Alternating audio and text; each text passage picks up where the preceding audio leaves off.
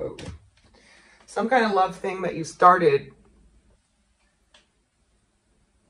This person or you are just, wow. Hold on.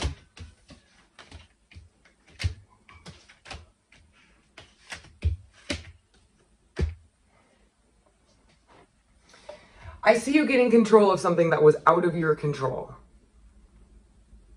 Okay? Whether they were negative forces, blockages, things in the way, whatever, forces working at you. I see you getting control. Some of you might be traveling, moving forward somewhere, going somewhere. Okay? You could be starting a new job or starting something new coming up from now until the end of the month, because this is the beginning of budding of money.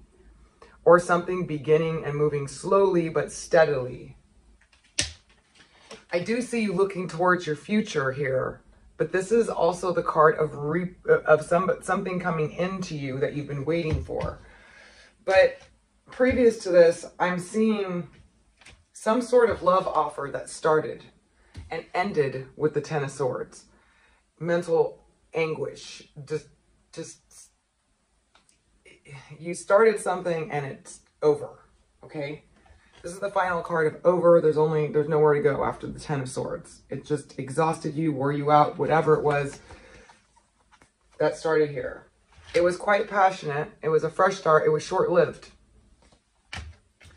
It was short-lived, or something that you've been coming and going back and forth to. It's going to be different for a lot of you, okay? Some of you, you've been going and coming back, breaking up, whatever. Others of you, you really were gung-ho. You started something new here, okay? But somehow it ended up like this. Now, it was with a person. We got the Queen of Fire. Aries, Leo, or Sagittarius, it could be.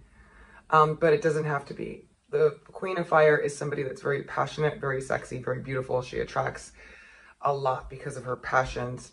She's mature, and she's definitely creative and has, you know, has it all. She's a queen. She's a queen, and she's, you know, she's no mess around. She's got her little, she doesn't mess around. She's strong-willed, okay? Now, it could be a he or it could be a she. These are general readings. So it don't take the sex into consideration. It could be a male fire person, passionate, knowing what he wants, going after what he wants. This person's very attractive, very warm-hearted. So I do see somebody leaving the situation, moving away to calmer waters, going somewhere else, leaving, moving away literally. Okay. But there was a love offer here again. So there's two love offers. So somebody expressed their feelings. I think it was mutual, both going back and forth, or one just keeps trying to go back and offer. It's going to be different for all of you. So take the parts that resonate, leave the other that doesn't. Somebody else is trying to offer somebody, or wanting to express their feelings. They're holding their feelings in for this person that left or moved away. There's definitely sadness and regret over it, because this is the Five of Cups and this is spilled cups. Like, what could have been didn't work out. Somebody's been thinking about the past about this. Now, they do see a future with you, or you do see a future with them, or you're waiting for something to come in, or they're waiting for something to come in, okay? Because I do see somebody taking control, moving forward, and ultimately winning.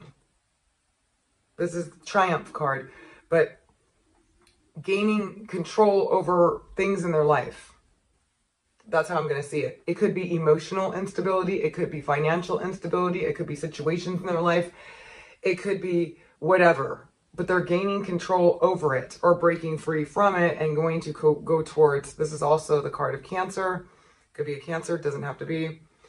We have fire sign, but it doesn't have to be either. It's the energy of it. But I see somebody coming through here wanting to move forward to the future and start something new, or solid, or a new job, or building towards money, or something of that nature. But there's definitely been somebody stuck here thinking about things.